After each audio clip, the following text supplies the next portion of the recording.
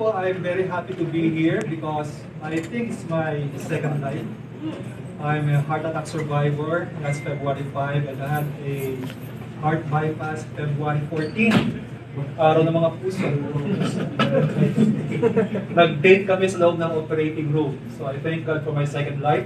Full-time po ako sa Catholic Charismatic Renewal Ministry. Full-time po doon sa Charismatic Movement as a speaker and also in other church-affiliated movements like the Corsillo Movement, Prex, and lately sa Marriage Encounter kami ni Mrs. Active.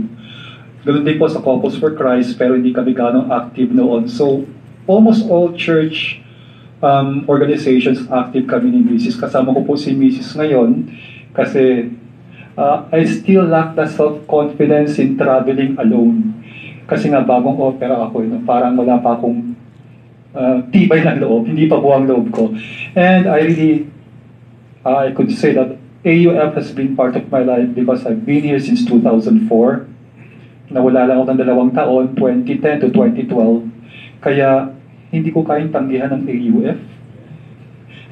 Yung iba natatanggihan ko. Hindi, pahinga muna ako bagong opera. Pero pag tumawag ang AUF, nanginginig pa.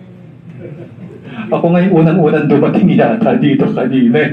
Excited because I really miss this place. And again, hopefully with the grace of God, we can, all of us I'm sure, we can contribute for the values formation of the students of AUF. So muli po maraming salamat po sa inyong patuloy na pagtitiwala at pagpapala.